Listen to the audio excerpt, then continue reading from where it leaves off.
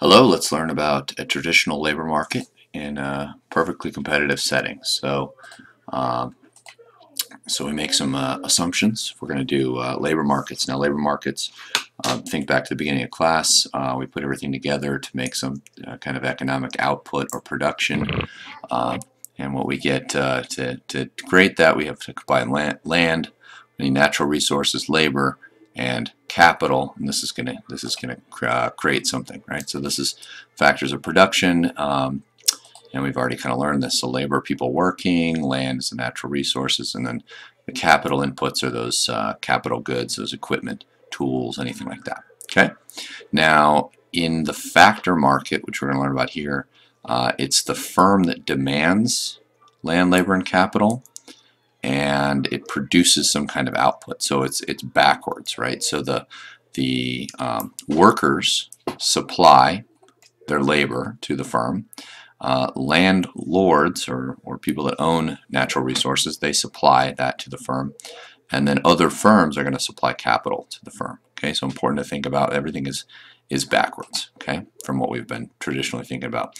And the word for this is derived demand. So the factors demand themselves is derived from whatever the firm's going to make, right? So the firm asks themselves, how much am I going to make from this? And then they're going to supply that, and then that's going to create the demand for the product. So right now it's late 2017. Firms are building houses again, and as they build houses, as they supply more houses, this is going to cause the demand for bricks and copper wiring and other things to increase, right? It's also going to cause the demand for construction workers to increase. It's going to cause the demand for real estate to increase. Okay, so we get all of those. Okay. Okay, so I just had to pause the video real quick there. You didn't need to know that anyway.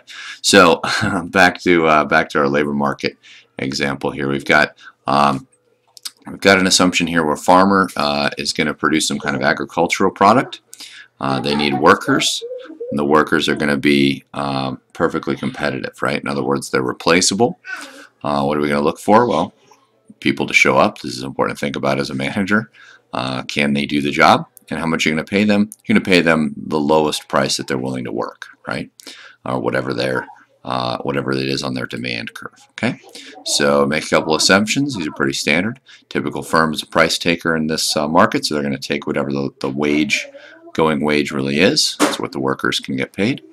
And we're going to assume that they care about maximizing profits, which means they're going to hire workers right up until the price of those workers equals the benefit of having them there. Okay, so here's our Farmer Jack competitive example, kind of same thing.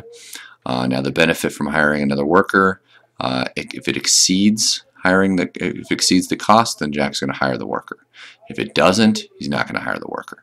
This is kind of an abstract concept, but you can actually use this kind of thinking to get yourself a raise, right? If you are more valuable than what they're paying you, you can ask for a raise, right? If the product that you're selling is becoming more valuable, you can ask for a raise. If it's not, you either need to start looking for a new job or think about how to make yourself more productive. Okay, so we've got a production function. You've seen these in the book. So we're going to produce some wheat. The more workers I get, the more wheat I'm going to produce, and eventually we start to hit diminishing marginal returns. Right, those additional workers aren't as productive as the first couple workers. Okay, so this leads us to something called the marginal product of labor. We need to know what this is. Marginal product of labor is the additional production from each labor unit. Okay, and so the formula here is the change in quantity over the change in labor. Okay, pretty standard here. So here I've got a bunch of workers. Here I've got total output, and then here I've got the marginal product. So the way I like to do it is to go from here to here, from here to here, from here to here, from here to here. Some people like to subtract, right? So the first marginal product of the first worker is 10. Marginal product of the second worker is 18. Okay, and so on and so forth. Or you could take, to get the third worker, you could take 54 and subtract 28. Okay, so worked all these out. Important to look at here is when do diminishing marginal returns begin?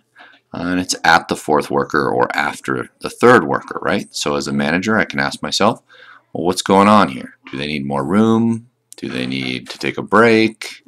what's going on here? Are they using their phones or whatever? I don't know. And this eighth worker, there's a real problem here, right? So that's something there. Now, the cost of producing another worker is the wage, and the benefit of hiring another worker is measured in units of output. So I need to convert marginal product of labor into dollars. So to do that, I'm going to multiply it by the price of whatever I'm selling. So it's the productivity times the price, and this gives us the value of the marginal product, usually of labor, but it could be capital too.